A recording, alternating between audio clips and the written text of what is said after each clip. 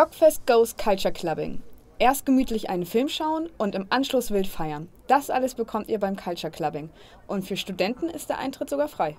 Beim diesjährigen Culture Clubbing wurde der Eröffnungsfilm The Circus Dynasty gezeigt.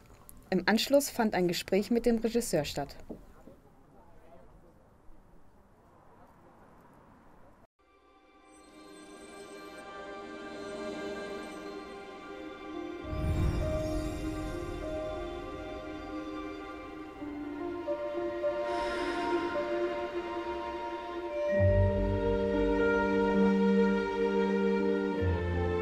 Die haben sich immer gestritten, das war nie eine Freundschaft.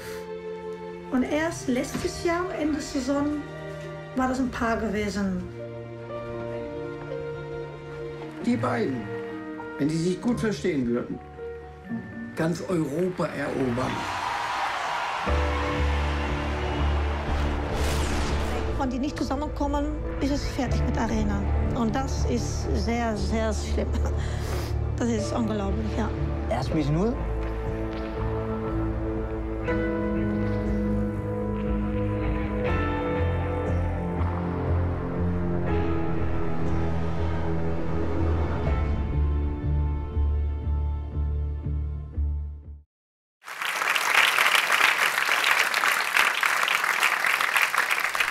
I started to go to circus when I was a child, and a lot of my friends and my colleagues, they hate circus and they stopped to go to circus, but I love circus and I continued.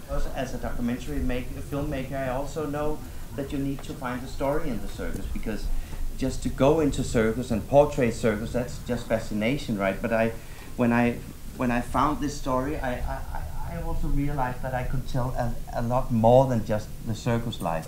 From the very beginning, I knew that they were a couple, and I also knew that since they were small babies, there had been this dream that they should find each other one day. So of course I knew that there was a huge pressure on their shoulders.